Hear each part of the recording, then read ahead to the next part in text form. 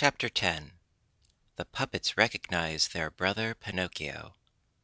When Pinocchio came into the little puppet theater, an incident occurred that almost produced a revolution. The curtain had gone up, and the play had already begun. On the stage, Harlequin and Punch were as usual quarreling with each other, and threatening at every moment to come to blows.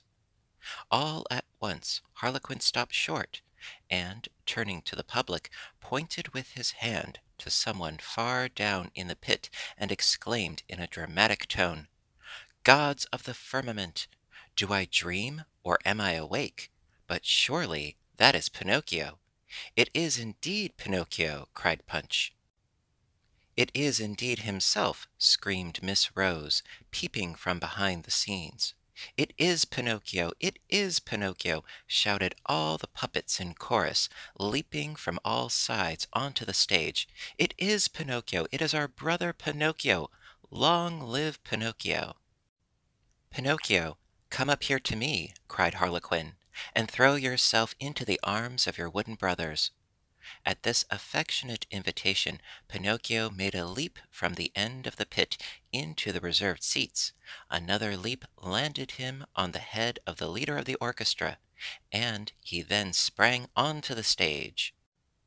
The embraces, the friendly pinches, and the demonstrations of warm brotherly affection that Pinocchio received from the excited crowd of actors and actresses of the puppet dramatic company were beyond description. The sight was doubtless a moving one, but the public in the pit, finding that the play was stopped, became impatient and began to shout, "We want the play! Go on with the play!" It was all wasted breath. The puppets, instead of continuing the recital, redoubled their noise and outcries, and putting Pinocchio on their shoulders, carried him in triumph before the footlights.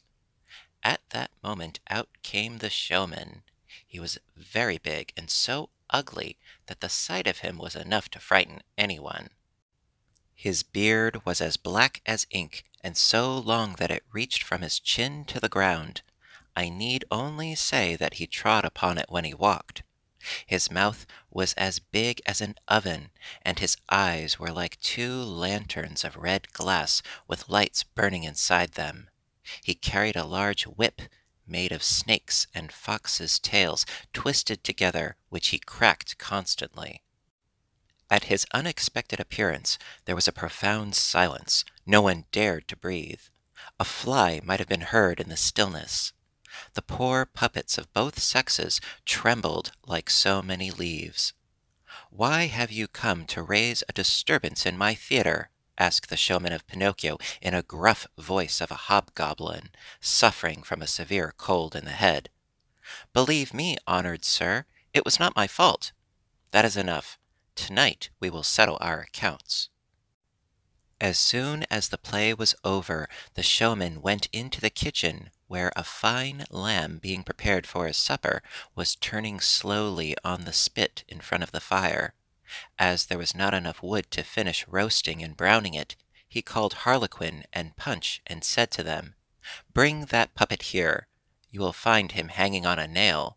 It seems to me that he is made of very dry wood, and I am sure that if he were thrown on the fire, it would make a beautiful blaze for the roast." At first Harlequin and Punch hesitated, but appalled by a severe glance from their master, they obeyed. In a short time they returned to the kitchen carrying poor Pinocchio, who was wriggling like an eel taken out of water, and screaming desperately, "Papa! Papa, save me! I will not die! I will not die!"